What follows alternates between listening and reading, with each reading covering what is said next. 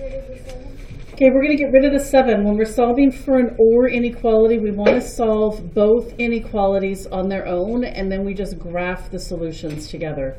So that, like I heard, we're going to get rid of the 7 first. Because this is pretty simplified, we have an x here, constant, constant, so this is a point where we want to get the constants together. 5x is less than 20. What's our next step? Divide by 5. Divide by 5. That's going to get our x by itself. We're dividing by a positive number, so we don't have to do anything to the symbol. X is less than 4. Is that in the right order? Yes. So that one's done. It's just sitting there waiting for us to finish the other one so we can graph them together. What should be my first step on the second one? I'm going to get rid of the 3, or subtract it from both sides. I get negative 4x is greater than 8. What am I dividing by? -4. What does that mean for my symbol? Flip.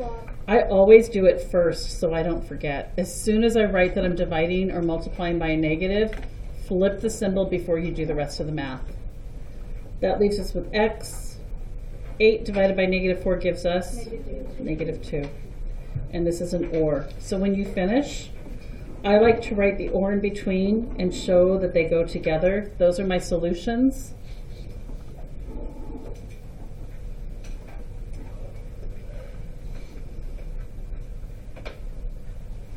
Oh, I love this as an example because it's going to do something we haven't seen yet. I've got 4.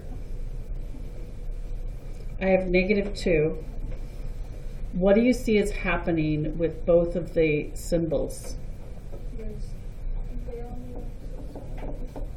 They're not this time.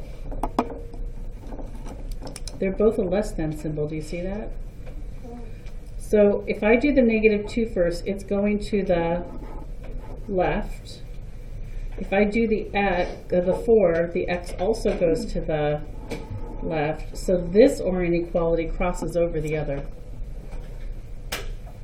It's a rare OR inequality, but it does happen.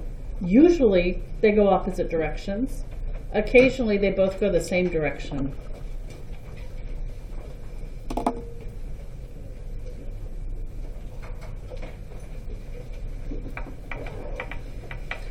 For this inequality, does -2 work?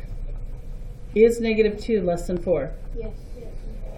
And in this one, x is less than -2. So for this inequality, the -2 doesn't count. But for this one, it does. And so because these are combined, it's really anything less than 4 makes both inequalities true, except the -2 only works for this one. It's kind of a rare one, but they happen. So I like that that was an example.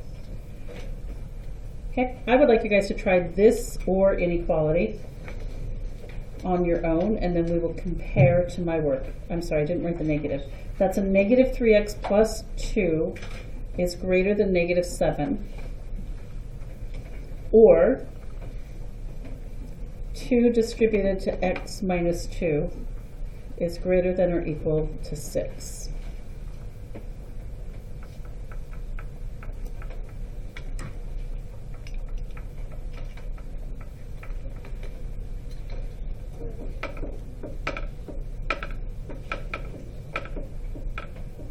Oh, I just got a text message. I'm scheduled to be inducted tonight at 7:40. I might not be here tomorrow. I might be meeting my grandson tomorrow. Yay. Ooh, we'll see. Excited. My son and his wife have been married over 11 years. Did I tell you guys that? Yeah. Like, that's their wedding picture above the sink on the right from 2008. We have been waiting for a grandchild for a very long time. What if they took that though? Huh? What if they took that though? What if, I know, right? How rude that would have been if they took my family photos down. I think they saw it and then They took down some cool artwork kids had given me. Anyway, don't get me started. And I'm still recording.